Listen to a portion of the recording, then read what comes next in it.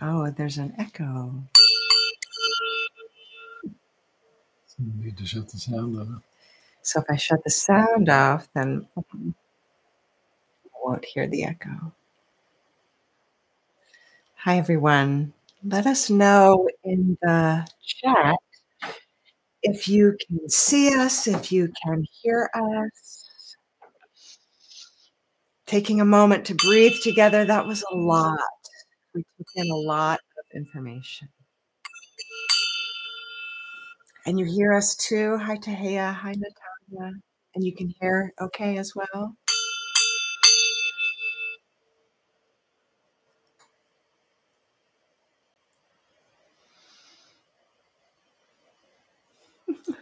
Old Hampshire pals? Oh, wow. I didn't realize that.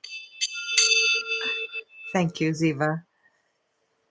Tara's here. We have local in the house. We have Hampshire in the house. We have Italy in the house. We have the sistrum, the Tahia's sacred sistrum, ceremonial sistrum in the house. Wow. So I'm here. I'm Barbara Gail, going live for the first time. I'm glad this is working so far. And I'm here with my beloved partner, Jeff Hanna. Right. We all just watched together Layne's presentation, which had a really long title. She was blending all of these astounding connections that she was always making. That, just so you know, that was typical of being in the presence of Layne. We would sit together in the circle, whether in chairs or on the floor, and she would talk. It wasn't just about drumming, although she loved it when we drummed, and she loved drumming, and obviously she was a master drummer. But these retreats that were so intense, immersive, starting from usually like Friday evening through Sunday after lunch, we couldn't drum the whole time. That would be impossible to do. We don't have the endurance for that. It would be physically exhausting. Our forearms would be aching and our ears would be ringing. There was a lot of talk, and mostly Layne, us sitting at the foot of the master and listening to her present the connections that she was making in that current time. Her work was constantly evolving. She was always doing research. So yeah, it was, this was a lot. This particular setting, Shelley Stanback told me the other day when we saw her, she was my roomie back in the days of giving birth to ourselves, which was Layne's 6-month intensive training. The subject, of course, of death, transformation, rebirth, renewal, always the thread in Layne's work. And of course, today being the 10th anniversary of her passing, I feel like Layne, I'm getting a download of too many thoughts at once. It's like, what do I say first? So I want to honor that this is the 10th anniversary of her passing. And it's just amazing to me that she passed away during the season of Scorpio, ruled by Pluto, god of death, birth, rebirth, transformation, renewal. And that the 10th anniversary today would also fall on the eclipse, the lunar eclipse, happening in Taurus, but the sun is in Scorpio and it's square Pluto. So it's amazing to me, you know, Taurus being the bull, and Layne showed us the images, how in this presentation, the bull, which was representative of the fallopian tube, and squirrel. Yes. And asked to be taken off. oh, okay, it's bothering. Thank you. Sorry. The bull representative of the fallopian tubes, and then showing up in Brazil as Bumba Meu Boy, a resurrection story and reenactment. So I think I just touched on 10 stories at once, but that's how my brain works too, which is why I think I resonated so much with Layne's presentations. So we're all taking in all of this information that we just received, and if you have any, notes that you wrote down for comments, aha moments, questions, we can start in the live chat, and I've asked Taya to help me keep up, and Jeff as well, to keep up with the chat because I can't do everything at once. It's a lot to do. But yeah, that was basically how we would spend a good percentage of our time with Layne, with her just talking to us. And a lot of times it was just a stream of consciousness based on what she'd been researching, the music that she and Tommy were working on at the time. So I noticed Tommy B was there with us in that presentation. I don't know if you're here now. Um, but yeah, they were working, this was in 1998, Layne's first GBTO, Giving Birth to Ourselves, weekend, and Tommy was assisting, and, yeah, there was a lot of her talking about what they were learning as they were working on their albums, and during that summer, they were working on chanting the chakras, and that's one of my favorite CDs of hers, and she was working on all of these seed syllables and the yantras, the visual aspects of the mantra, and how if we would focus our minds on that in our meditation, and how it would clear the mind and bring us to deeper states of awareness. And she was always about the deeper states of awareness, including especially through the drum. So there was a lot in this presentation that was fairly new to me, in that Jeff and I had not been with her in those, last years after we delivered her and her cats and her cash to Salvador de Bahia, Brazil, to help her move in 2008. We were still trying to get our lives together in Florida, and I didn't even realize when she relocated to Asheville. Oh, so what I was starting to say, that Shelley had mentioned that she believes that that particular presentation that we just watched was filmed in her home. That's um, where she was, Shelley believes, and we can see Deborah Roberts sitting next to her, the beekeeper, and thank goodness Shelley had introduced the two of them, and that really helped Layne to go even deeper into all of the connections she made around the bee priestess mysteries that many of her workshops started to have more and more of a flavor of. Even her giving birth to ourselves, giving birth to herself, was evolving. She was continuing to learn and grow and research, and yes, weave. She was weaving so much information into a beautiful tapestry. Yes, to Heya. Yeah, like Karen is saying, mind blown. It was always mind blowing, and I imagine that her brain was in a constant state of being blown, and that's why her delivery of this information went off in the history of consciousness, and yet good thing she would have those images to keep rolling so that she could keep bringing in more and more information.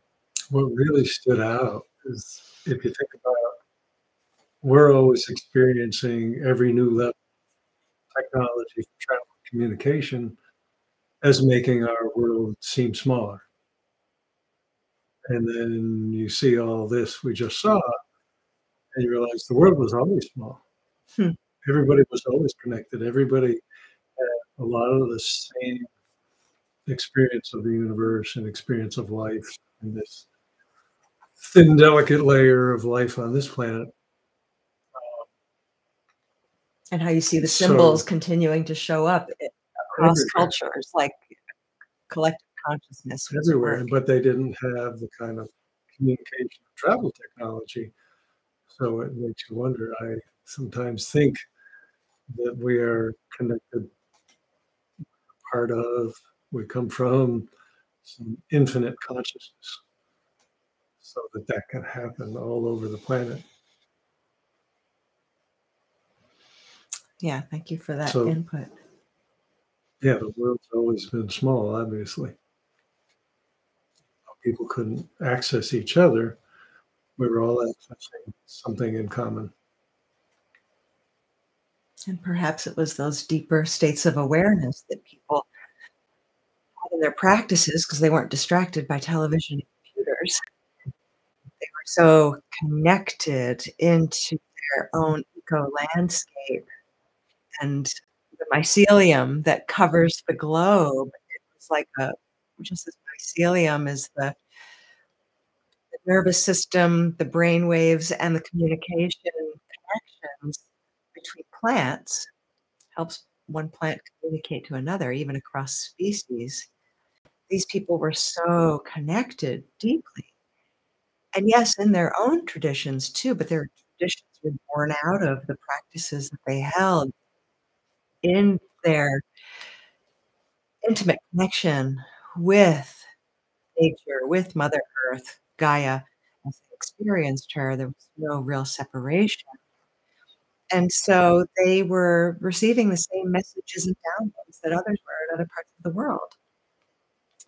So we see a lot of the symbols showing up again and again, the omphalos, which Layne described as being, you know, a mound, a belly, a breast, beehive, the buzzing place where only the inaudible, unstruck, unmanifested sound of the Bindu, that sacred dot center, can emanate from.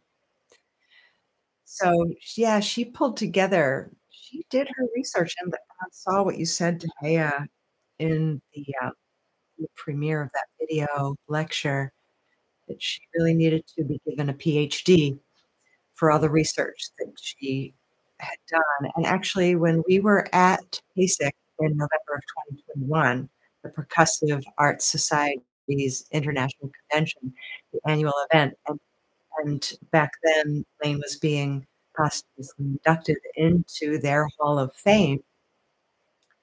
Some of us went out to meet up at Layne's favorite Japanese restaurant, had green tea in her honor, her favorite beverage.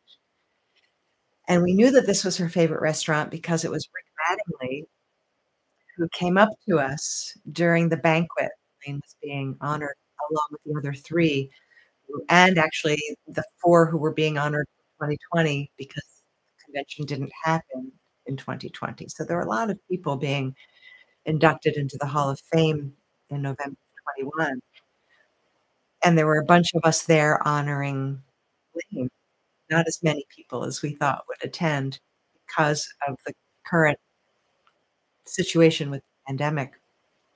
But Rick Mattingly approached our table during the banquet. He's the editor of Percussive Notes, the Percussive Art Society's magazine. And I didn't know him before. We didn't know him before, but he approached us and I he knew his said, name yeah, because he's a writer who had written about Layne, interviewed Layne, obviously spent a lot of time with Layne spent a and lot became of a time very with her. close friend of Layne. And he was one who was really pushing for her to be inducted into the Hall of Fame even years earlier. He had proposed that she be inducted, and it didn't happen. So he was part of the committee for her induction in 2021. So when he approached us, he said, I'd love to meet up with you all at the restaurant where Layne and I would always meet at these conventions. And it's around the corner. This is in Indianapolis. And he also shared with me photos of he and Layne together at the Rhythm Discovery Museum that the Percussive Art Society had built and opened there in Indianapolis around the corner. And we met up at this little Japanese restaurant. For Layne, it was like a quiet oasis to go and have her Japanese green tea. And it was special that we met up there. And why we didn't take a picture of all of us, we even did a cheers, a l'chaim, with all of our green tea ceramic cups in the center of the table, and why we were just so caught up in the moment. Usually, I live my life through my camera lens, and why I didn't hand the server my phone and say, "Hey, will you please take a picture of?" So we have no, what do you call it, memorabilia other than what we carry in our hearts. But that was a special moment. Um, and why I even brought that up. Help me when I come up with these subjects, sometimes I don't Well, remember where the thread started. Layne should have been Thank you. a And during that PhD. thank you. And during that conversation, that was what we said. Thank you for helping me circle back. Um, Layne really needed to have been given an honorary PhD for her research. So maybe someday that will happen. Yeah. So was not a woman with cake? What was not a woman with? Oh, I'm Well, a you woman with. joked about it, but Yeah. the statue. Karen, are you referring to the image of Persephone with that huge omphalos on her head? And I said, yeah, it's like a woman carrying a cake on her head. It does look to me, it looks like a huge wedding cake or a birthday cake. More of a cake than women playing train drums, where they were described in museum tags as women with cake. There's a cake on edge. Right. This did look more like a cake, but one of the many umphaloses of this presentation. Yes. You're awfully down there. That chair is my desk chair. If you want to use the handle on the side, no, you use the handle on the side to bring you up. I'm not taller than he is. So I'd love to hear your own aha moments. We've just shared some of ours in these 17 minutes, and there are 17 of you here. So, what were your aha moments, your questions? We're not Layne, but we spent a lot of time with her, and there are other people here who spent a lot of time with her. I don't feel like Jeff and I need to answer all the questions. Anyone else who may have some insights as to making further connections, um, answering any questions. The chat is open and it's live. It's set to live chat. So feel free to chime in, everybody. What did you love about it? What was confusing? Um, until anything shows up, I'll just keep talking. You know me, I'll talk till the cows come home. There's so much about the omphalos, and I always come back. Wait, I thought the omphalos was the navel. And here's breasts. Here's a mound. And here's a tall mound. Looks like cake. Here's it's like it is so many things that then I come back around to. I thought you said the omphalos was the navel. So it's a lot for my little head to contain sometimes. And there was so much in there that was referred to as the omphalos. So just acknowledging you might get as confused as I do. Maybe not. And she began with the Bindu, that purple circle with the black dots all the way around it, and the dot in the center with the line going out, and how that was the Bindu representing the compacted, unstruck, unmanifested sound. And then the omphalos has its correlations to the unmanifested, inaudible sound. And then she went directly from the Bindu, that circle with the line through it, to the Paleolithic image carved in stone of the female, the vulva.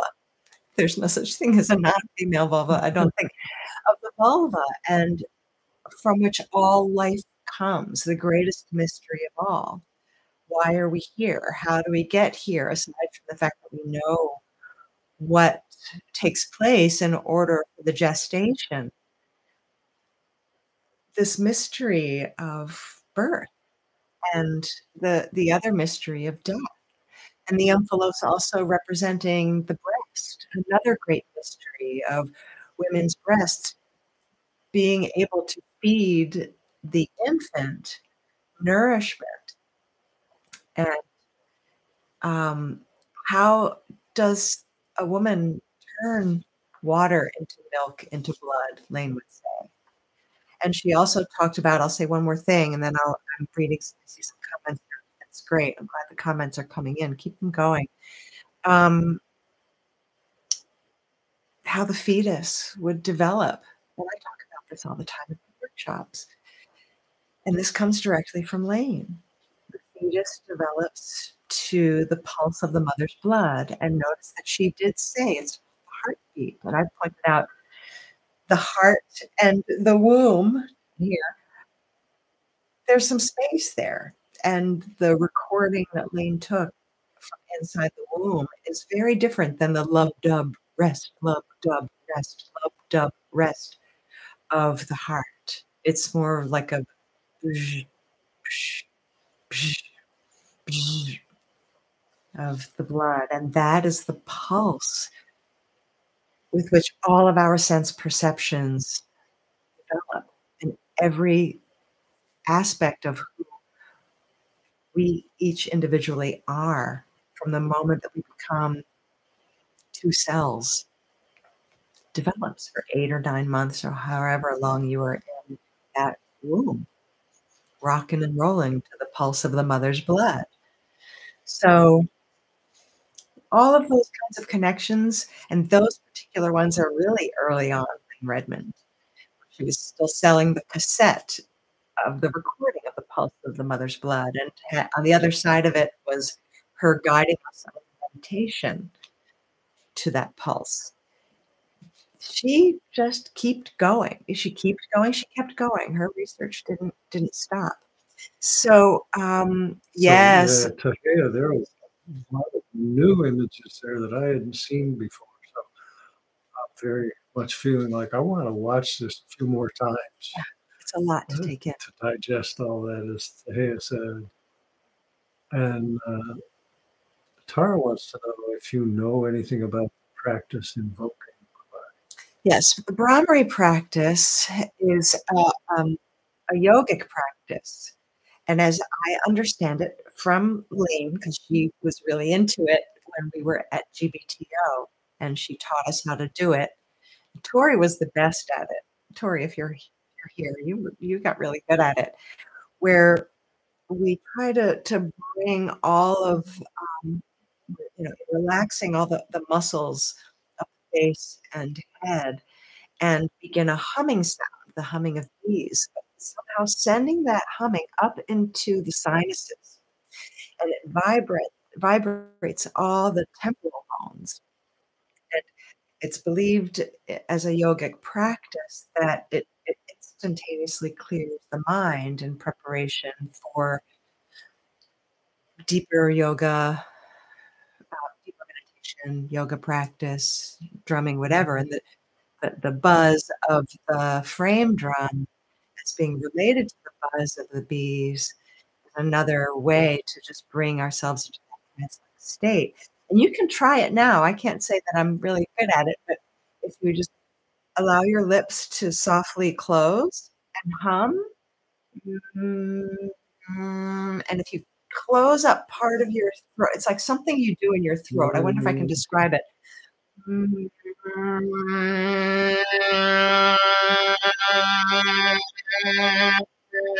Can you hear the difference as I close a little bit into the throat and I try to make it more nasally?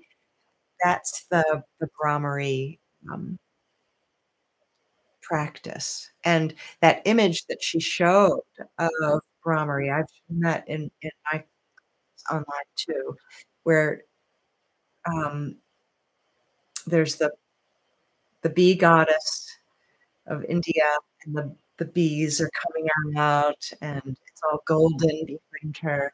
So it's one of the images that Layne showed, in that video too. By the way, that video will be there, BEE there. I have a playlist called Layne Redmond. Anytime I find anything of Layne speaking, performing, her discography, anything Layne Redmond related, I throw it into that playlist because her primary YouTube channel is gone, and it's a shame because I think I imagine that this lecture was probably on there, and, so I got this lecture from her Dropbox available to us after her passing, which I'll remind everybody was 10 years ago today, October 28th. And in just a couple of hours, we'll also be having the full moon, the lunar eclipse. So it's all really connected. Last year, at the anniversary of Layne's passing, I created a YouTube video reading one of Layne's essays that she had handed to us at one of the workshops. I went to many, and I couldn't remember exactly which one, but I asked some of my friends, and they have a copy of it too. It's just a one-page essay. What's it called? The one about excavating the archaeology of my ruins. And it's the archaeology of my ruins. And I read it aloud, and I did it in honor of Layne's, the anniversary of her death, because as a labor of love, Miranda Rondeau moderates these Facebook pages all dedicated to Layne and creates a special event page. The anniversary of Layne's birthday each year, August 19, and on the anniversary of what I call her death day, October 28th. And on those special event pages on Facebook, it's like a clearinghouse where people can submit their stories through video, photos, or text, links to their articles, links to their videos, paying tribute to Layne Redmond. And we do this twice a year, in August on her birthday and October on her death day. So after this, if you didn't know about it, you can go to Facebook and just look for that tribute to Layne Redmond's and 10th anniversary of her passing. And you'll see some people who I've never even heard of. I was looking at it the other day, articles written. One of the people who was on the trip, the first and second trip, Layne guided to Crete, and I kicked myself that I didn't go to Crete or Cyprus with Layne.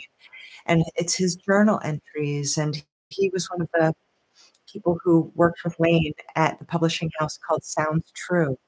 And there's another article which was really very moving, written by what was his name? Oh shoot, I was just talking with Shelley about this yesterday. Steve or Stephen, who cared for Layne in the last 6 weeks of her life.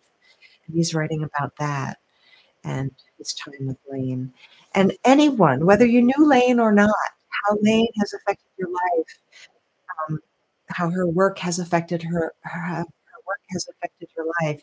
You can post something there. Just even if you just discovered her book a month ago and you're reading it, and we know that it's life-changing, and so you have something to say too. So we always encourage everyone to share there in that space.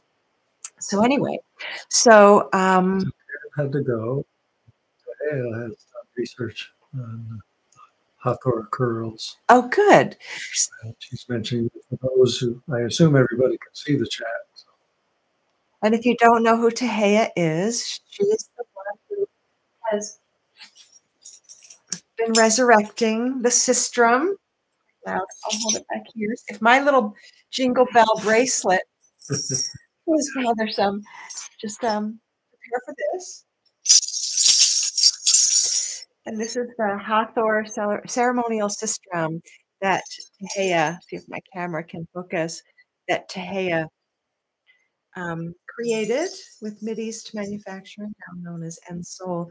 And she did a lot of research on the ceremonial sistrum. And Layne showed sistrum in that presentation just now, and it was the precursor to the tambourine when the jingles were put on the frame drum as women processed with frame drums and with sistrum. And then I like to say it's like, to me, it's the best combination. The tambourine, that's my jam. Back then, it was just a way to get rid of half of the employees. Stop it! No, it was not. It was like combining peanut butter and chocolate, putting the best combination together. So Tehea has done her own research and has her own presentations going. So shout out to Tehea. And she's saying in the chat that she has an article that revisits the question of the those curls like, the goddess Hathor had in one of those images where she was holding like this. The my frame drum back there, holding the frame drum, the moon, the sun above her head, um, and those curls of that girl and Farrah Fawcett and of Layne, early Layne. You wanna use that on the side to bring yourself up high a bit? I'm having a tall complex. I'm a short person, and I'm not used to being tall. So yeah, so the hairstyles described as Hathoric are to be found in Mesopotamia, reading Tahiya's comment, and predate the first appearance of the curls in Egypt. That's interesting. So they're found in Mesopotamia first. Excellent. So Sarah from the Netherlands, I know you from my YouTube channel. Welcome. And Mojo Mine is She just said MJ. goodbye. Oh, she did? Where did she say go? Thank you. Oh, I thought you said I didn't realize that's what she said. So she may see this later.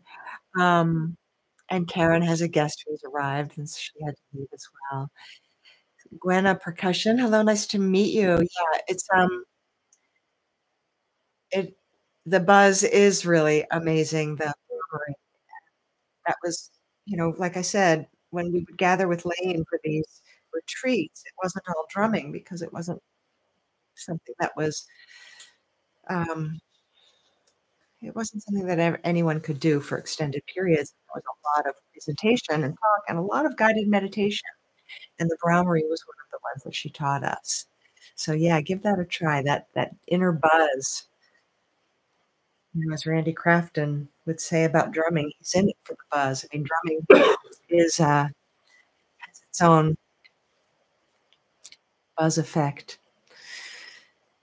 The trance-like induced buzz. Anyone else? Oh no, Tanya, I'm just seeing that just showed up in my field of vision. Oh, I remember that. They were referring to the frame drum as cake. Yes, there was an image of a priestess from Mesopotamia toward the very end of Layne's presentation in that video, and I use this one a lot as well because it's a beautiful clay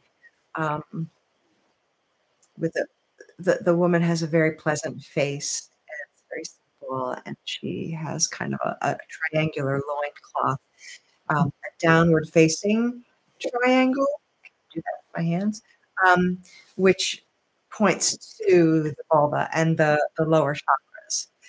And the upward facing triangle is from the center of the solar plexus up. The downward is from the solar plexus on down and points to the vulva. So she has that kind of as like a little loincloth, and she's holding a frame drum in her hand, a small one. She's holding a small frame drum in her hand, upright like this. And Layne told us that in the museum, it actually said, the anthropologist had actually named it Woman with Cake. And it was such a joke, who can carry a cake vertically? If you have a cake on a plate, it's carried like this, which is why when we saw that image of Aphrodite, was it, the omphalos on her head, and it was like this huge birthday cake, wedding cake to me, made the joke Woman with Cake. So that's such a big deal. But just holding the frame drum the way you play it, it became known as cake position, as opposed to lap position when you set it on your thigh using a bigger frame drum. Right. So if you're holding it this way position, and playing it, cake.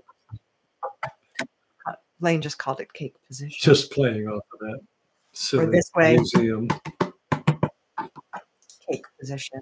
But anyway, that woman is piling wood while listening. One of my favorite activities, piling wood, stacking wood. I don't miss it at all. You didn't do it. Yeah, I did. Yes.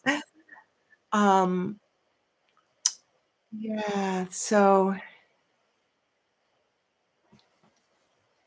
and Taya says, as an aside, you found a a 2014 article titled New Perspective on Hathoric Curls by Layne Redmond.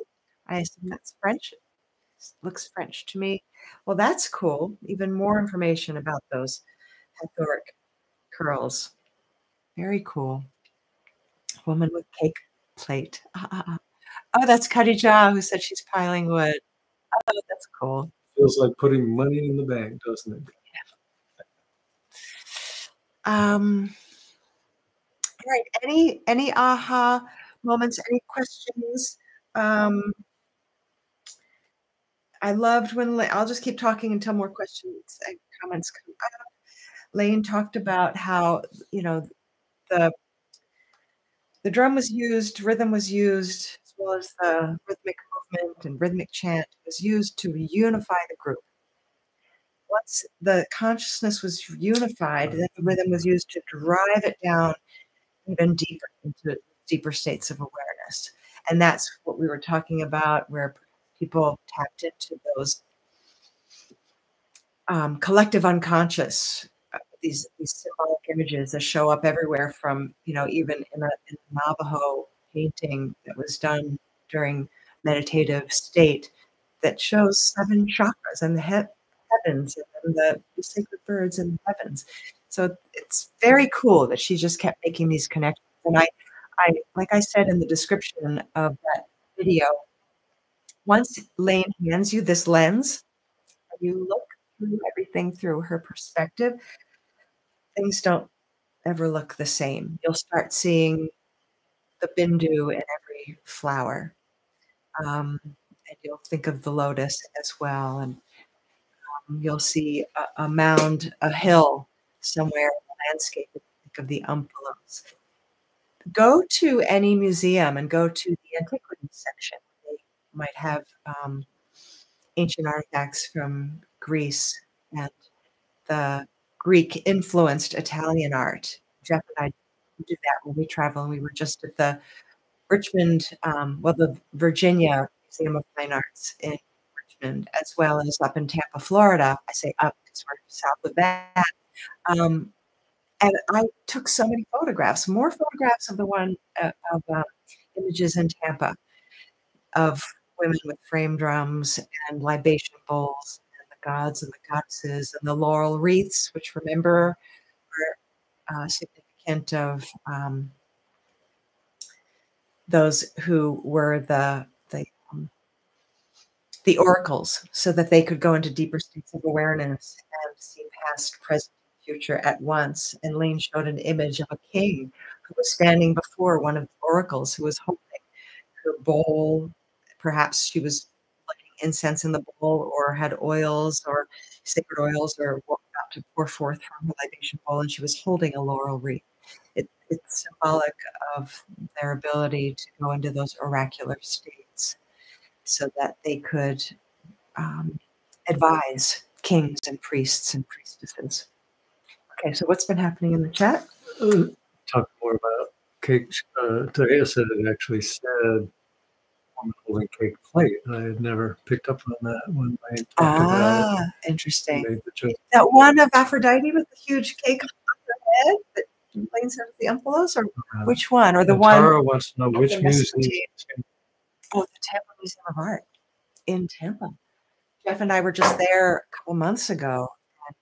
And we had actually been there a long time ago, but we didn't have this kind of lens. Although there were a couple of things that we saw, and they had a special exhibit collection from various museums around Greece and Italy. It was a special collection that was traveling, and we went to it. This was back in like 2002, and before the day of having a camera with you.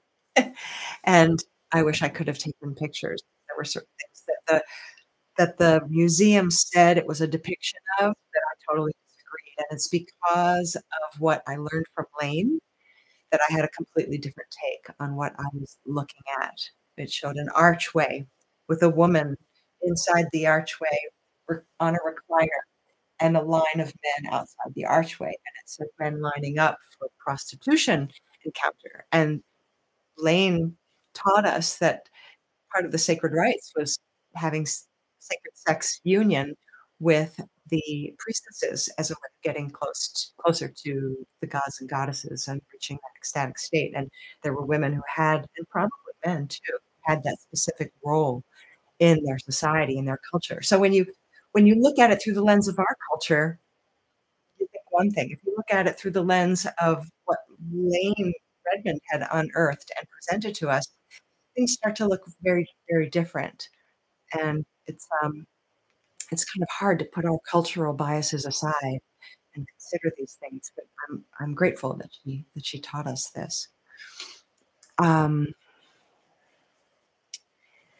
We're so down here. let's Did you say see. something about the Bay of Fundy?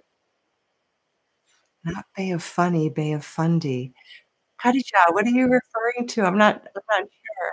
Oh, and Lisa Carlton is asking anything new known regarding the Phrygian scale. Are you aware? Well, I'm gonna go turn the air conditioner on. in music, Please. there are modes: the Mixolydian mode, the Phrygian mode, the Ionian mode. There's a handful of different modes and that different scales. So if you want to know more about that, probably Google that up and see what all you can learn about the Phrygian scale. It has to do with scale of notes and the aesthetic of a certain culture, what they were used to hearing. Tommy, are you here at all? Tommy, I think maybe you would know about some of these things because I'm not aware. Um, and you're saying the death date following day will be the birth of 8 new drummers. Ah, you're holding a workshop or class. Remind everybody where you are, please, Khadija.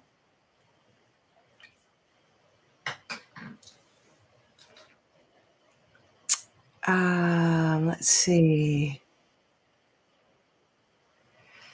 That was a curiosity for me as well, in connection to a Hindu rhythmic pattern. Yeah, see, she would just the connections she made. It was unending. Or there's a group starting their frame drumming journey on a small island in the Bay of Fundy, the birth after the death day. Good, perfect timing. And yeah, Miranda is teaching a workshop. Miranda Rizzo is teaching a workshop in San Diego this afternoon in honor of Layne. Um, Layne, Layne, I feel, and one reason why I related to her so well was that death and transformation and rebirth were her middle name, and it's the same for me. I'm constantly giving birth to myself. It's just a theme in my life and my life journey. And I loved what Layne said about the gosh, and I wrote some of that down. That was really, yeah, the harim is a chanting mantra chanted by the created. We are the created to the creator, the source, about what is this life about? What are we doing here? How did we get here? And what is this all about? Um, I loved that, reflecting on having that conversation with source, with creator through a chanting mantra to just calm the mind and allow that information to come in. What is this? As Layne said, something, and I'm paraphrasing about what is the meaning of my path? What's this journey about for me? And where am I going now? I'm always asking that. I'm seated. Jeff and I are seated here in my office, my home space, and above the door, I have a drawing that I did in 3rd grade of butterflies, a symbol of transformation, and it says, what does it say? Where am I going? Or where am I going now? I did that in 3rd grade. I've always been wondering where am I going now? And they have the images of butterflies going in every which direction. I had forgotten about Reem. I remember Layne talking about that, and in recent times, learned a lot more about which is Who is the root chakra, and you bring it on up. The next universal sound, the ooh, and that's They the can't heart see where chakra. he's pointing to Sorry. his abdomen Well, you know and where the his root heart. chakra is in the heart chakra, and then goes up to your Throat chakra. throat to nose. Forehead. And so all that stuff about those are sounds of the universe. And I haven't been hearing anything since Layne about other universal sounds like cream, which makes sense. There's a lot more to it than just Yeah, she talked because about all there's those going seed to syllables. continue. The universe has more than one note. And so I got to look into that. Cream. I don't know how you spell it, but I wrote H-A-R-E-E-M. No, it's just H-R-E-E-M. She said H-R-I-M or H-R-E-E-M. If there wouldn't be an I, and they're not hurrying. I don't think okay. it would just be Hrim. breath coming up the throat. Hrim. And Lisa Carlton says Shamani Jane talks about it. Okay, so people can. Shamini Jane. Very cool. My introduction to the chakras, I had heard of them, but my introduction to the chakras was through Layne. So it was through the drum, through the seed syllables, and then she really expanded into that when she and Tommy were working on the CD chanting the chakras, which is, like I said, one of my favorites. It's wonderful to move to for moving meditation. It's really wonderful. I'm going to see if I can. There's a fan blowing on my MacBook. I'm going to see if I can. I'm afraid to get rid of this other page.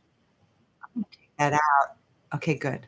Perhaps the fan will quiet down if that was distracting. I don't know if people can hear that. Yeah, so much to review.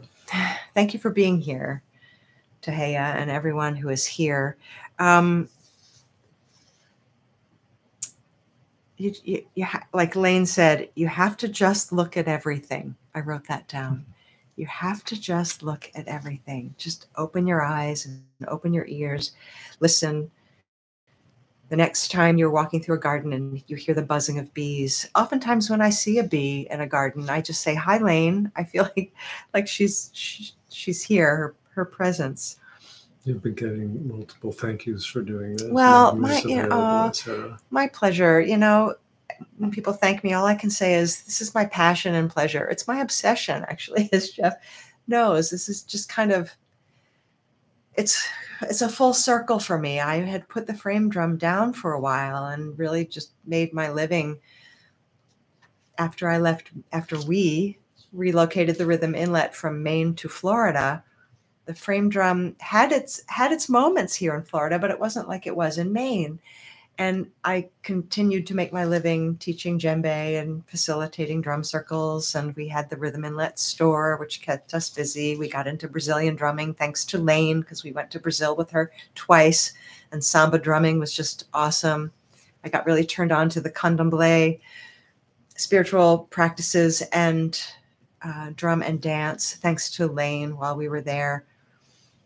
So there were pieces of Layne's work that carried through the years after we relocated to Florida. And like I said earlier, I wasn't even all that aware that she left Brazil to take care of her breast cancer, which she already had signs of when we helped her move to Brazil in 2008. She was telling us she had a lump in her breast and was going to her acupuncturist for care. Yeah, I trusted her intention. All the years we knew her, she said, "I'm not going to get breast cancer."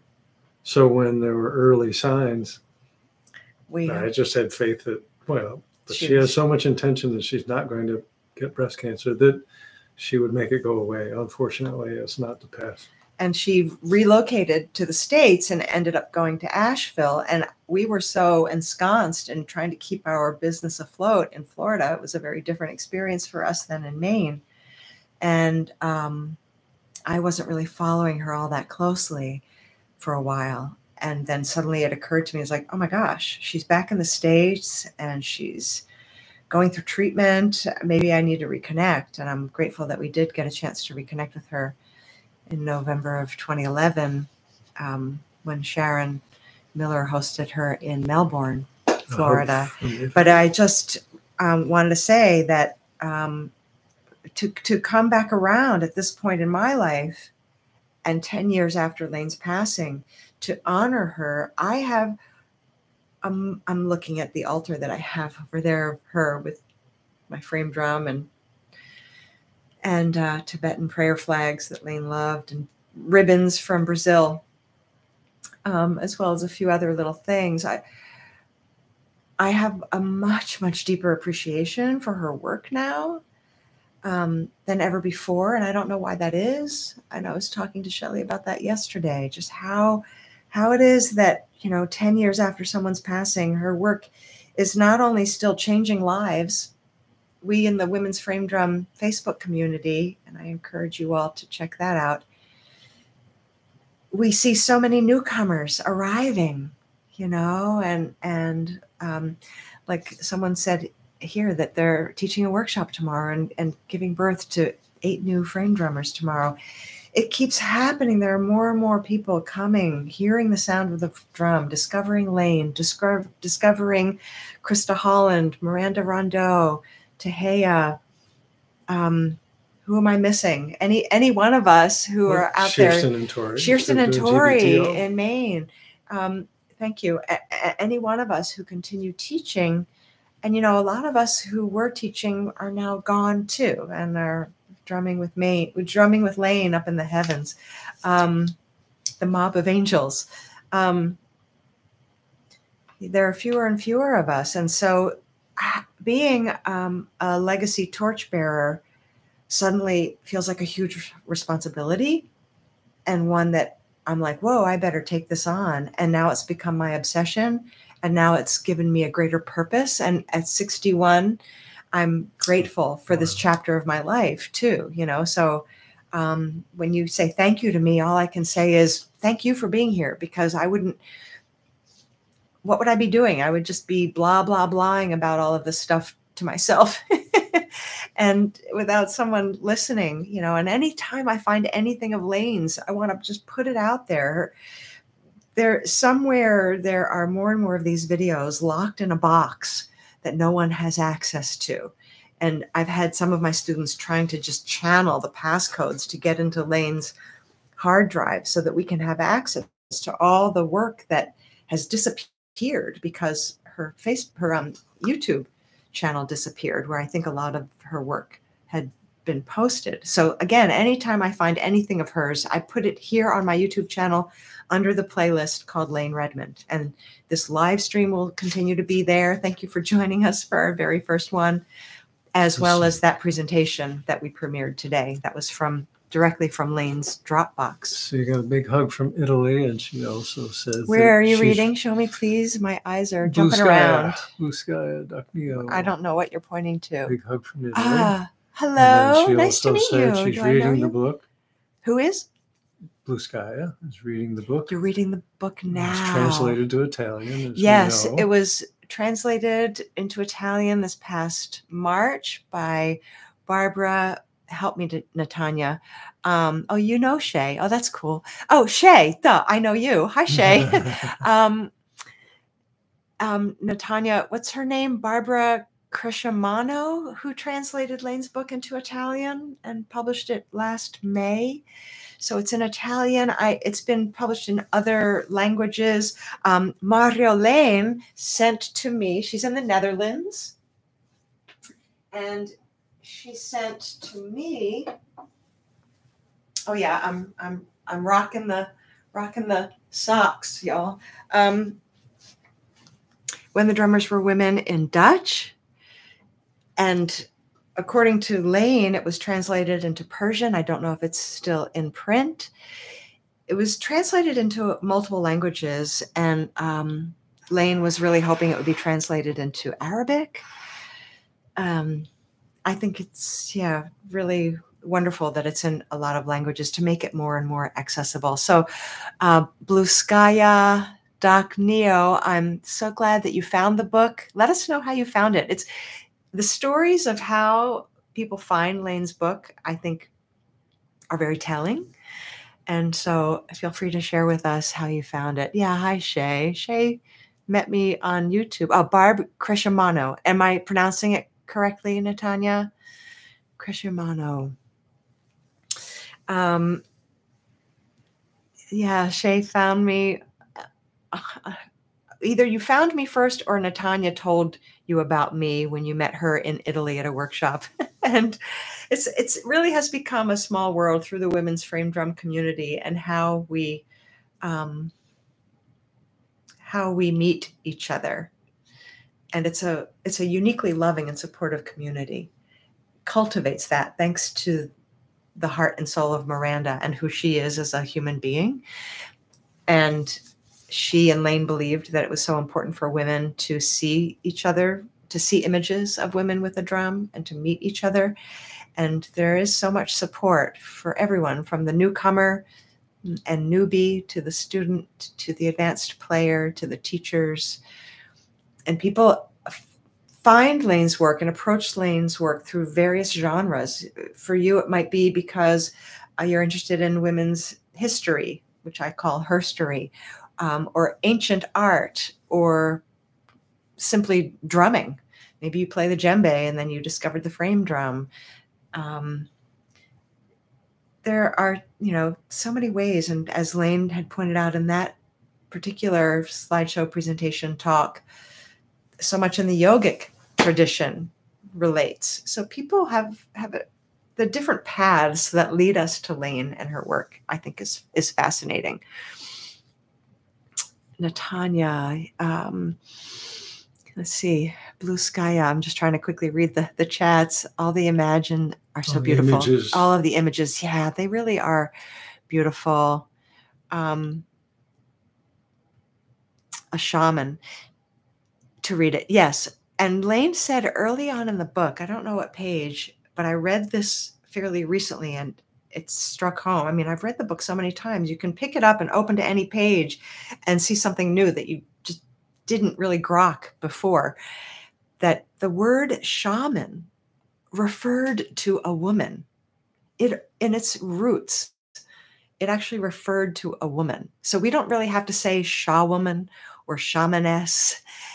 A shaman was a woman, and who used these magical, trance-inducing, sacred tools of the drum, the song, the dance, to bring, as Layne had said, the circle of everyone together. She pointed to that circle of men and women, archetypally speaking, everyone, the holistic view, bring all together rhythmically, vibrationally, through frequency of sound into a unified state.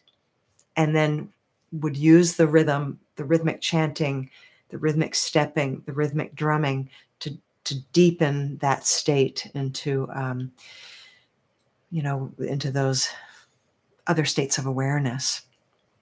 Looks like Marla Lee is following in Layne's footsteps. She's in Crete right now. So she must be leading a... Where are you reading? From Lisa Curtin, referring who I to believe is in Marla Crete Lee. right now. Marla Lee. Yeah, Marla Lee has been leading a group in Crete. And Layne and was there. And Suzanne was there from Orlando. And yes, Natanya, it was you who mentioned me. Thank you for mentioning me in Italy to someone who was there in a workshop, a frame drum workshop from Florida. Yeah. So Natanya's in Italy thanks to Miranda. Natanya is in Italy. I'm here in Italy thanks to Miranda. Really? I remember watching you go from California to Burlington and then on to Italy to study folkloric drum and dance. And I didn't realize it was thanks to Miranda. That's very cool. So Blue Sky, you're saying, I did my shaman frame drum with him. You mean with, who did you do that with? Who I might have missed who you were talking. Who told her about Layne's book. And then she says, I'm also into core shamanism. She does sound bath using frame drums a lot. Oh, and Khadija, I was thinking, okay, so Marla has been in Greece, and you think that we need to send her healing vibes, that she's not well right now. I was watching through various friends' posts all about their trip in Crete. Yeah, so I decided, when just a few weeks ago, I came upon the video that we all just watched, and if you didn't watch it, it's still here on my channel, of Layne giving a presentation about the omphalos and the Bindu and the vulva and snakes and serpents. It was, she said serpents and bee goddess mysteries. And I came upon it because I was working on a video of my own, and I was scouring through the images, and I saw that I had an actual video of Layne's. It said MP4, Layne Redmond Bee Priestess video. And I was like, what? I wasn't even aware that I had it. And I thought, oh, I got to get this up on my YouTube channel. And then, so I uploaded it. And during the upload process, I thought, because this was just a few weeks ago, oh, I should have it post on October 28th in honor of the 10th anniversary of Layne's passing. And then it occurred to me that I should premiere it, because by posting it as a premiere, then y'all could see it, hopefully somehow, some way. I could share it on Facebook with a link, and people could see it in their YouTube feed. There would be the, upcoming Layne Redmond lecture. And then that way it could gather more and more people. I was really hoping that there would be a circle of us. Like Layne said, as she was talking to the people who were seated in the circle with her, that all of their heart chakras, because they emanate this way, that everyone's heart chakras were connected in the circle, that all hearts were connected. And as I was watching that with you all just an hour ago, I thought, and all of our hearts are connected through the pulse, through this interwebs, these YouTubes, that we can be together viewing this simultaneously, to me, is something that was unheard of, unprecedented. And now we are like the mycelium, and we are connecting and communicating in the Women's Frame Drumming Facebook group here in YouTube land, and the various ways that we find each other and connect with each other, all with the Bindu of the work of Layne Redmond. Like, that is just like the centerpiece to me. And I just credit her so much with all that she excavated and unearthed. And that was just who she was. Just like in that video that I made, I can't even remember exactly what it was called, on unearthing the excavations of my soul, kind of a thing. That for Layne, doing this research and going to these dark, dank museum rooms to view these icons that had been revered and processed in temples and in streets, of goddesses with frame drums, with processions of women with frame drums, and people with sacred oils and chanting sacred texts, and that whole cultural infusion of the time. I don't know. My mind just goes off, because I just picture myself there. Check this out. Yes. About the shamans were originally women. What Ziva is saying? Yeah. So Ziva, Amrita, the first shamans were women. Yes, Layne says that in her book, and I just picked that up not that long ago.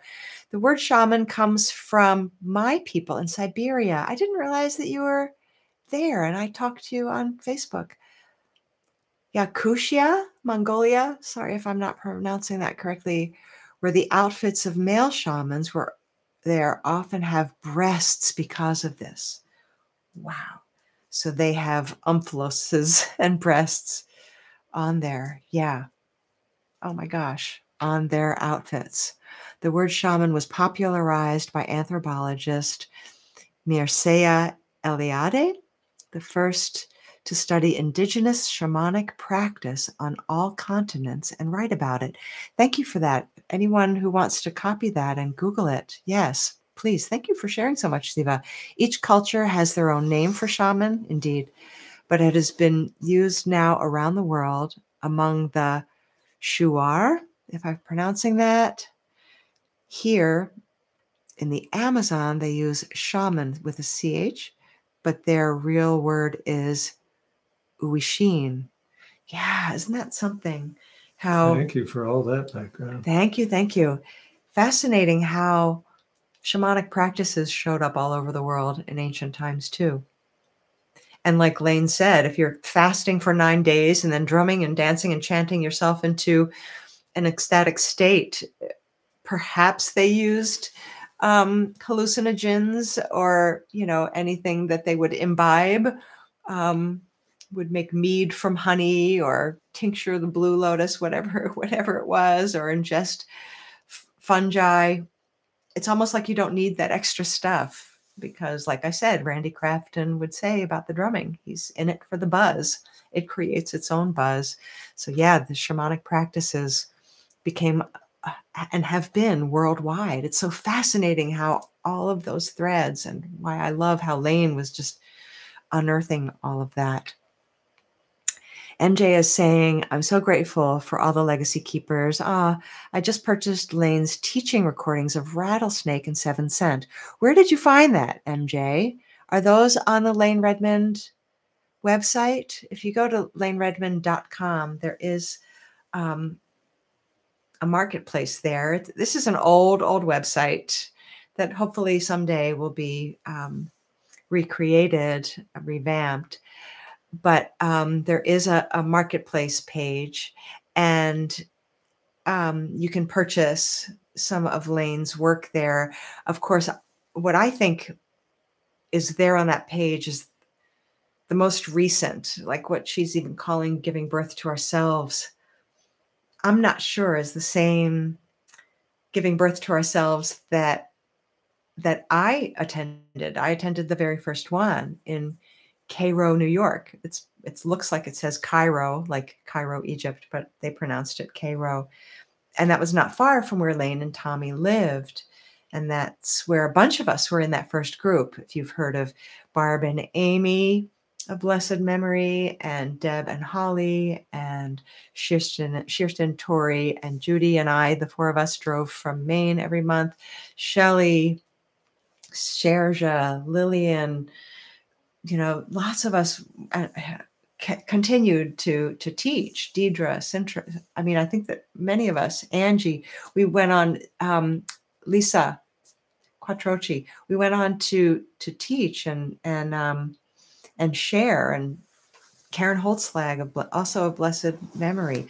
So yeah, I'm grateful for these legacy keepers as well. And Layne's stuff online is probably different than what we are teaching, because we are all taking different aspects of Layne's work and blending it with our own, all of us, Krista, Miranda. I love how diverse we all are in what we're offering to the world, because then there's more to offer. It offers more breadth and depth and richness, and the more the merrier. Okay, let's get some of these Yeah. questions answered.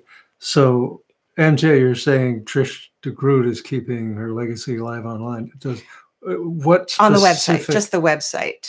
How do you get to the website? What's the URL? LayneRedmond.com, I believe, is the URL. So LayneRedmond.com. LAYNE Redmond, REDMOND.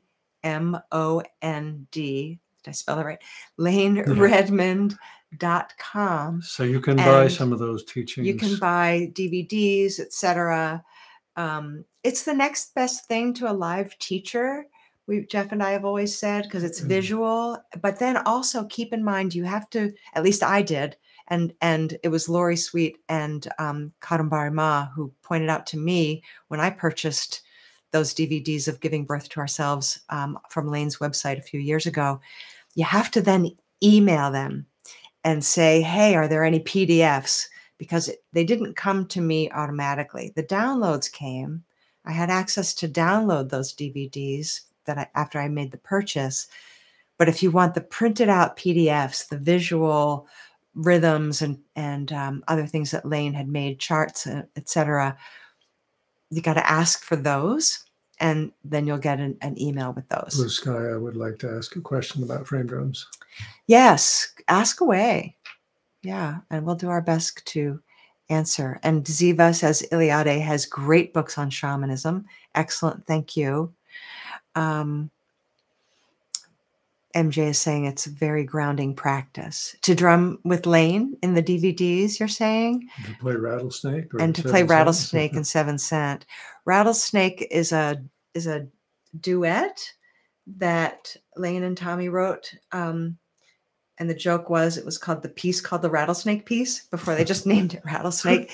It's a duet of tambourines that communicate with one another back and forth with various rhythms, high and low sounds, and the jingles. And that's wonderful. And then 7 Cent, that's on TransUnion, isn't it? That's also a CD. Rattlesnake, did that make it on a CD? I don't remember. Somebody tell me. Sure it is. And 7 Cent, I think, is on the CD that Layne and Tommy published called TransUnion. They were really getting into some trancy drumming. And we had a whole second summer after the GBTO 6-month training. The following summer, we had multiple months learning TransUnion, 7 Cent, and the rhythms in 10. What are those called? I don't know, but the TransUnion pieces we were also learning. Yes, so Blue Sky, love to see. Yes, Lisa, Cairo. It was Cairo, New York. It's in the Catskills in southern New York, and they pronounce it Cairo, but obviously Cairo. We just mispronounce things in the United States. So names from around the world. Yes. And just to be clear, what MJ is saying, Mojo Mine, she is saying that Trish DeGroot, I believe, is keeping her legacy alive online. Just to let you know, Trish is the one behind the curtain, behind the scenes of Layne's website. Other than that, those of us keeping Layne's legacy alive in the visibility realms, you know, we are on Facebook, we are on YouTube, we are teaching in person. Some of us are still teaching locally. Many of us are teaching online so that we can reach more people. And many of us are teaching in person around the country and around the world so that we can reach more people. Because Shelley and I were having this conversation the other day. We don't know how Layne would feel about a lot of the teaching being online, although obviously Layne put her DVDs online because to her it was group ritual and group drumming, and that was the energy that created the vortex that would spiral us into altered states of awareness. And when she was talking about the theta state and how difficult it is to just stay in the theta state without just conking into falling asleep.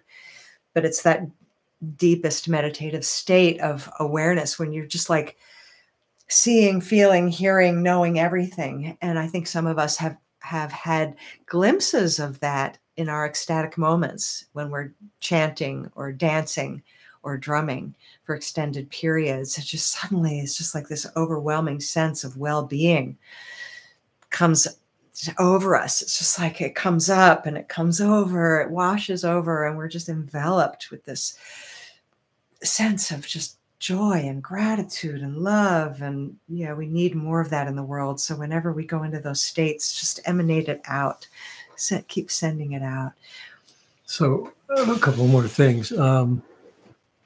So Cairo was the site of the first Giving Birth to Ourselves GBTO in 1999.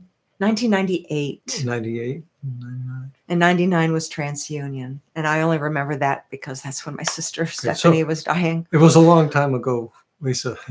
And I remember that it was 1997 that Jeff and I hosted Layne and Tommy in our space in Maine, in our barn, for Layne to give the version that she had at the time of the slideshow. And her book had just been published, When the Drummers Were Women, A Spiritual History of Rhythm. So she had amassed all of these images. The book was being published, and every time she gave the slideshow, it was slightly different because she had new images or she would swap them out. So Layne and Tommy came to our funky little place without a flush toilet in Maine, and they performed in our space, and Layne gave her slideshow presentation talk. And then she gave a workshop the next day. And I remember her saying that she wanted to have an ongoing immersive training, and that she was thinking, why don't I do it here in this space? But there were no accommodations for people to stay there in little old Mount Vernon, Maine, in the rural area. And she really wanted us to be under one roof. And those to me are the best of the retreats, when you're living together for those, from Friday midday to Sunday midday. You're just eating your meals together, you're living together, you're communing and bonding and drumming and meditating and sharing, doing ritual. Those were the best.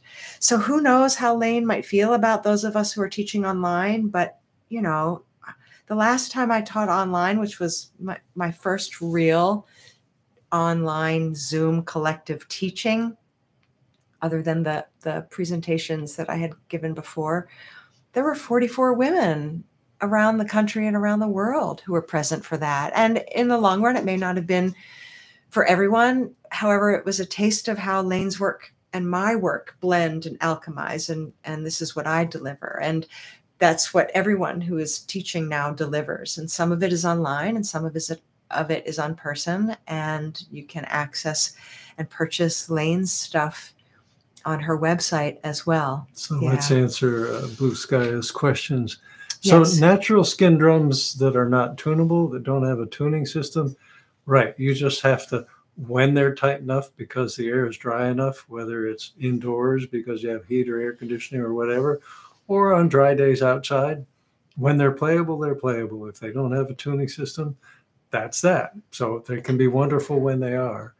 And there are some skin drums that have external and internal and through the frame tuning systems. So you get to still, when you adjust them, make use of a skin head, if that's your preference. And you can tell the story of Layne. Almost everybody has some synthetic headed drums, many from Remo, and if you can afford it, Cooperman in Vermont. And also Meinl and other companies are now following in Remo's footsteps with synthetic heads. And many of us have natural skin heads too, for the aesthetic and for when they do work. And you can tell the story of when Layne was at a Layne hooked up with Remo because she was playing a German orchestral sat down again. Tambourine with a calfskin, thin calfskin head, playing in an outdoor event, and it went flat, all slack. And you could dry it out with hair dryer or whatever, but it would only last 10 minutes before the ambient humidity would drag it right down again. It was unplayable, and she never wanted to be humiliated like that again. It was a very important gig for her. Where was it again? I don't remember it was. I think it was in Europe. The drum, I'm blanking on the name. I used to carry them, the German drum. But she gave that drum to Remo when she hooked up with them and said, make one of your synthetic headed drums based on this. Lafima. Doesn't sound German, but that's where the company is. The Lafima tambourine. And that explains why, if you look at Layne Redmond's Remo Lotus, there's a handle in there. This is a tambourine that we're talking because she about just now. gave them this orchestral, and orchestral players hold it like this, flat, and play it like this, and they have some rosin on it to make thumb friction rolls.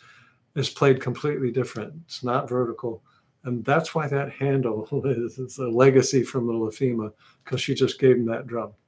So that's a tambourine. She didn't need that handle. But in terms of the shaman type drums, like this one here, that's a Remo that's been decorated. People have both natural skin and synthetic because the natural skin ones are not reliable in terms of climate. The humidity relaxes, or if the air is super dry, then it tightens, and you can't really depend on what note you'll get from the frame drum. You want to just lift this up?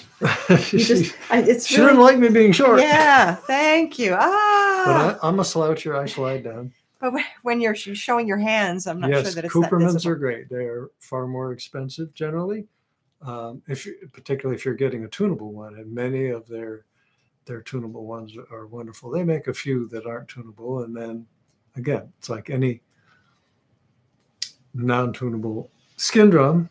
It's just playable when it is.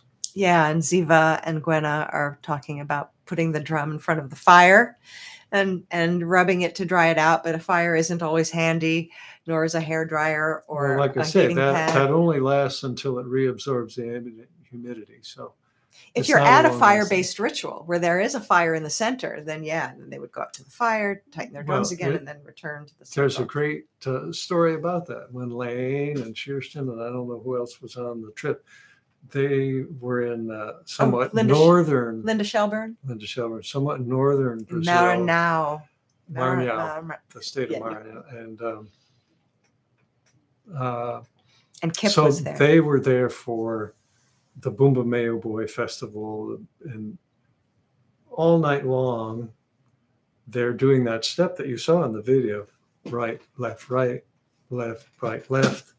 And when Layne stood up and going she stepped around, just I don't know how many, a lot of people with frame drums is how they do it, going around that bonfire. But at any given time, a third of the people, Layne said, are in at the bonfire drying their drum out, because they're all skin drums. They're all skin drums. They're drying them out at the fire. Always keep your hand between the skin and the fire so you don't melt up your skin head. And so at any given time, or the skin of your hands, or face, your hand will burn before the drum. So that's on you.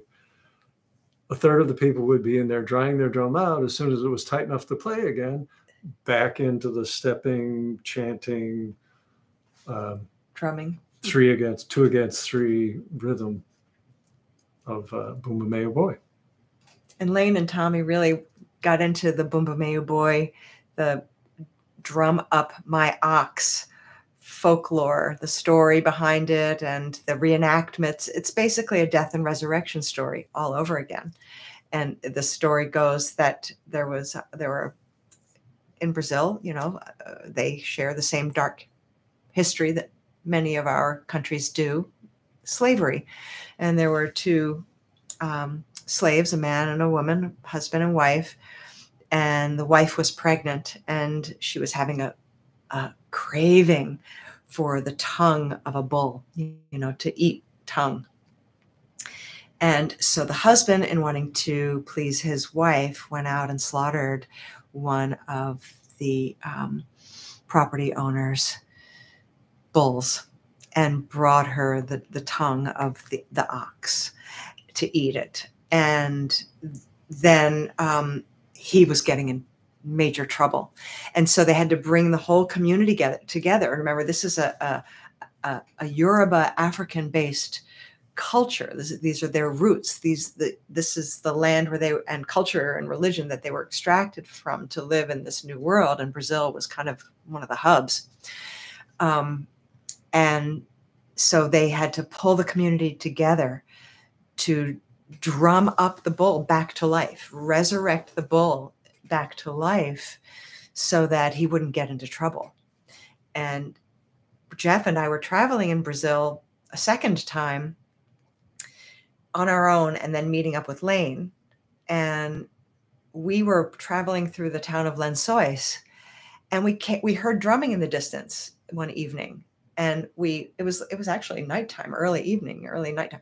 And we walked through the streets of this little town and came upon a whole community gathering reenacting Bumba Meu Boi. There were children and elders and everyone there. And they had drums, tambourine, some people in a bull costume.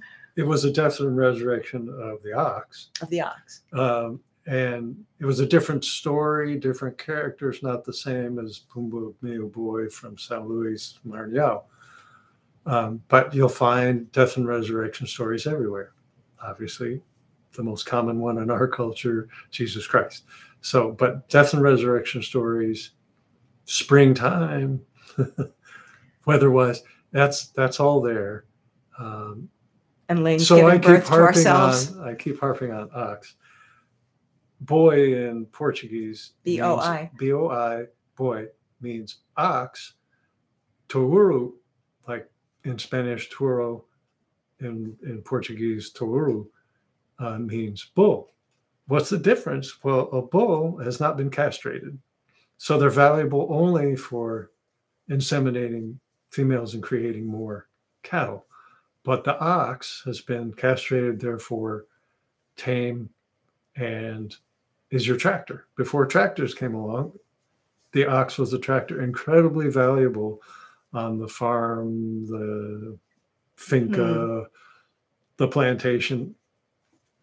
So you can see how much more valuable an ox is. And that's why when the ox dies, it's a huge, huge loss. And there's this huge drumming festival dedicated to Bumba Meu Boy, and the trance-like rhythms that they play of 2 beats against 3 beats, 2 beats against 3 beats.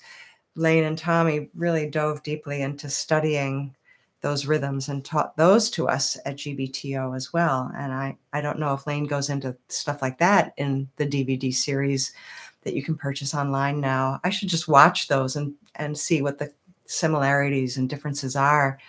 And because Layne's work constantly evolved, and what you get in the DVD series on LayneRedmond.com is probably the last version, the final version of it. So the hand dance series is the most affordable, I think. Hand dance, is that Layne's or, No, or that's Glenn Velez? Glenn Velez uses the term hand dance, and Yeah. Cooperman makes a lot. There's the Mediterranean line of Glenn's hand dance line. Yeah. So, and he was Layne's first teacher, and she partnered with him for quite some time, and they performed together. But she went on to develop her own body of work independent of his, and they were really extracted from each other's lives for quite some time too. But hand dance is, yes, what Glenn Velez refers to as his. And forest frame drumming, I'm happy to see you here live as well. Is there anything, any of you who have made a comment or asked a question that we've missed in the chat, please ask it again. And like I said, I'll just keep talking until more comments and questions come up, and I'm here as long as y'all want to be here. And I see, over time people have been leaving, and that's fine. We'll probably close this out, I would say, within the next 10 minutes or so. Excuse myself, and I will be back. Okay, hun. So if anyone has any question, anything, any aha moments, anything that you found of particular interest in Layne's presentation, something else that I wrote down, let's see.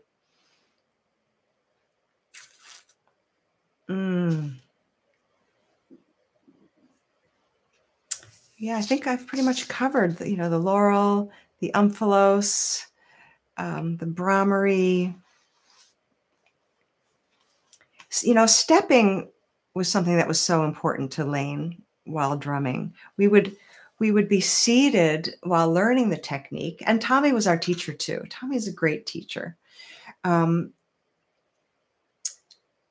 We might be seated to learn certain techniques so that we could focus on our hands, and then we'd be up and we'd be stepping to the rhythm.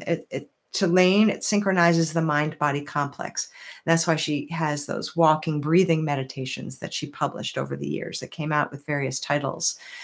Sounds True ended up taking on some of those, the chakra meditations. And before that, it was the Pulse of the Earth and Sun that Layne sold herself. Yes, and you can use a stick or a mallet with the frame drum. Yes, absolutely. That's the more shamanic tradition, to use a beater with the frame drum as opposed to the finger style. I mean, the frame drum is the most universal drum on the planet. It just shows up in so many places, and there are as many techniques out there as there are cultures and different frame drums in each culture. Some cultures might have multiple frame drums, multiple tambourines, and each one of them has its own name. Maybe it has rings on the interior, or jingles on it, or bells on it, or different sizes, different depths of the shell, different sizes of the of the actual frame. So, yeah, the stepping was just really important to her. The walking and breathing meditations, she said, would synchronize the mind-body complex. And walking, stepping in time, Layne was she was strict. And if you're not stepping in time while you're playing the drum with those who you're drumming, when you're drumming with others, that was just so important to just watch the feet. And for those of you who are creating processions, which is my biggest jam, is the tambourine procession, as you could probably tell by some of my YouTube presentations. Tambourine processions are what I love the most. And from what I learned, and for those of you who are wanting to plant seeds in your community to bring these processions into the public arena again, as they once were, it was commonplace to see these processions in the temples and in the streets, and how awe-inspiring it is to see them once again in festivals and at particular rites of passages, whether it's a wedding or a memorial service, or even, or I shouldn't say just even, but at a festival, because it can be such a festive instrument as well. What I learned from experience, and I had a lot of it directing Moonrise, and I'm going to pass this on to you. This is just so important. Watch the feet in front of you in the procession. You can't hear in real time the person who's leading the procession, because light travels faster than sound. Sound is slower than light. So by the time the rhythms that are being played by the people in the front of the procession reach you back here, wherever you are, in the middle or at the very end, by the time that sound reaches you, it's delayed. So using light as the speed force, then shout out to Flash, using light as the speed force, then the visual, watching the feet stepping in front of you will keep you in time. Not that you have to stare, obsessed about the feet in front of you in the procession, but if everyone is stepping to the pulse, to the rhythm that's being played, and you glance every now and then to the feet in front of you and keep your feet in time with those feet, then whatever your hands are playing will also be in time, so that whoever is listening to you out there and around you, wherever they are, will hear you all simultaneously as a unified sound. So let me just give you that. That's just so important to me. And I got that from Layne. So I'm going to be strict about that, as Layne was. Watch your feet. Watch your feet. Great blue sky. Yes, percussion means striking anything you hit. So whether you're hitting it with your hand or your fingers or your elbow or your forehead or sticks or Are you referring mallets. to this? Are you looking at this? I'm looking at, I also use the stick with the frame Yeah, drums. yeah. So, and pianos are percussion instruments because the strings are hit with hammers. Sticks, obviously, what we use on bells, but yeah, any kind of drum with a head gets hit with a beater, beaters, mallets, sticks, hands, you name it. So yeah, there's a lot that can be done. Also, she wants to know if men can do this kind of procession. Yeah, that's what I was. Well, since the mid 1990s, I've been doing samba almost every year, and that's Barbara, Brazilian drumming, samba. Brazilian samba is done in the streets with. They have more drums and percussion instruments than any other culture I know of in Salvador, Bahia. Anyway, in Brazil, and yes, that's done with men and women. And that's a different kind of procession. But there's an amazing, gorgeous beauty to seeing, like her Moonrise or Layne's Bob of Angels, a bunch of women with tambourines.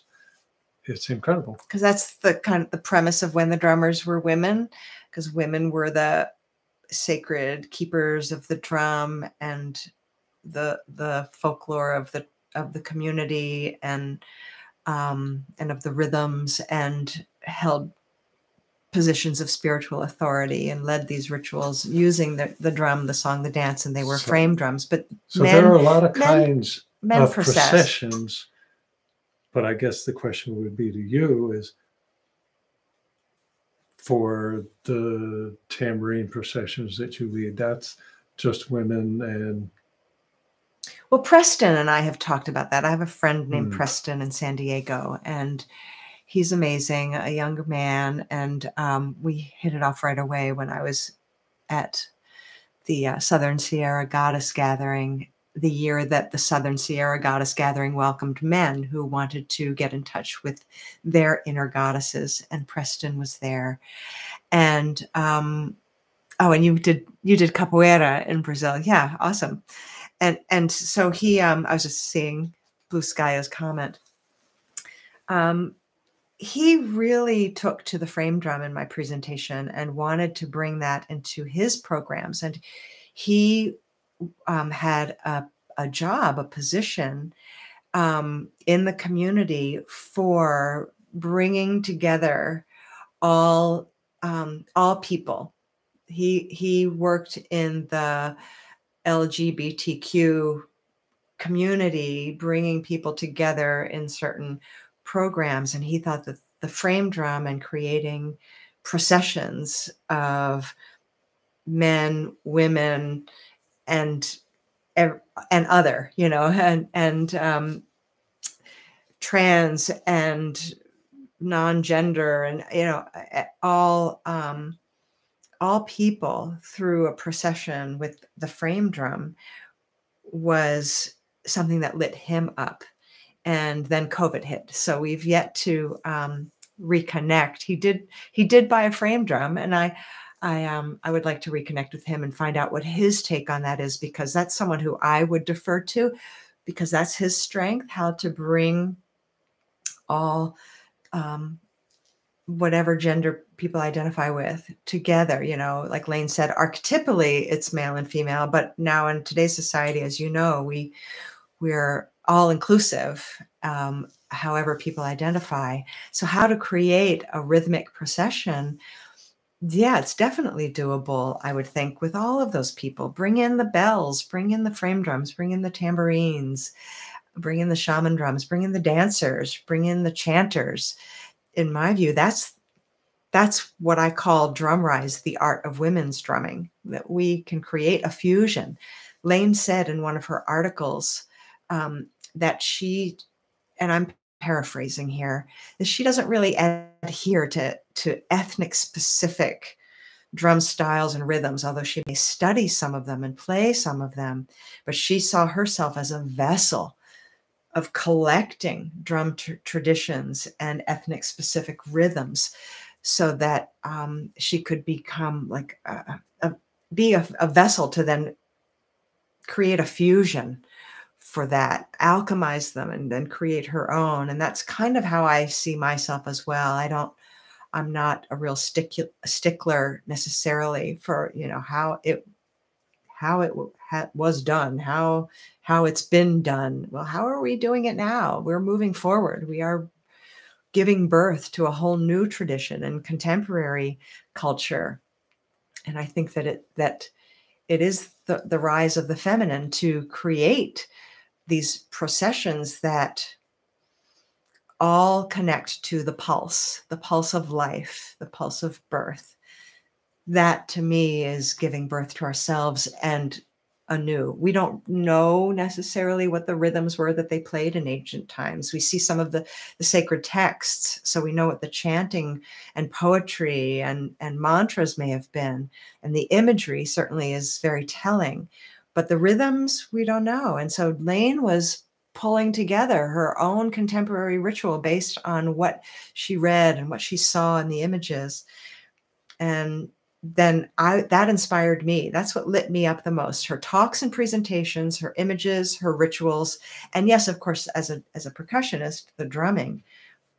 But it was always infused in ritual, and it was always immersed in these.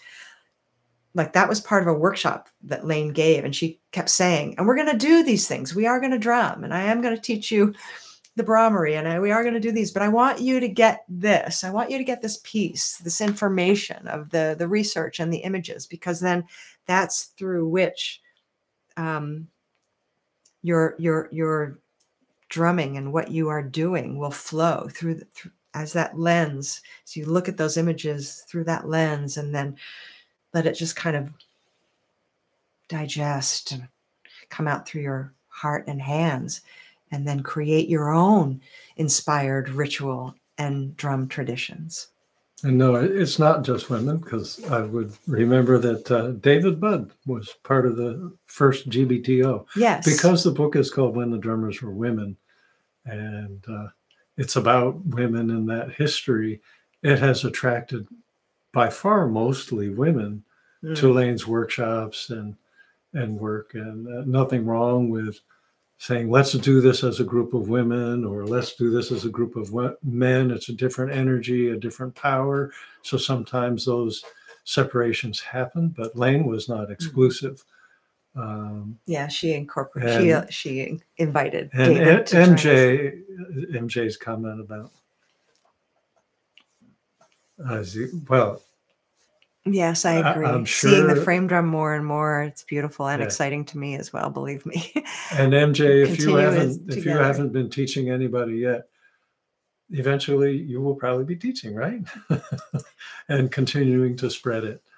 Well, let's hope that that grant goes through and I can come up to Minneapolis, St. Paul, and help plant the seeds so that you all can keep nurturing those sprouts. Oh, and Natanya says, I feel that with the dance. Yes. And I love that you're incorporating the drum and the dance together, because they are a marriage. I before I was ever a drummer, I was a dancer. I trained in college and danced all the time. And that was my art form. That was my form of expression.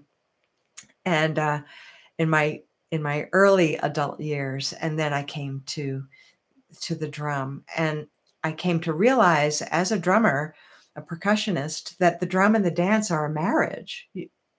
How can you drum without stepping? Because that's like the dance of the drummer. How can you be listening to drumming without moving your body? I came to the drum through the beat that I felt in my body. It to the drum. May have been Nana Stephen Collins, who studied in Ghana. That's his name, Nana Stephen Collins. This is back in the mid-90s. He studied in Ghana. There's a drum that we call a panlogo drum, Kpanlogo, panlogo. And he explained to us that in Ghana, there's no such thing as a panlogo drum or the panlogo dance or the panlogo song. It just is. Panlogo refers to all of that.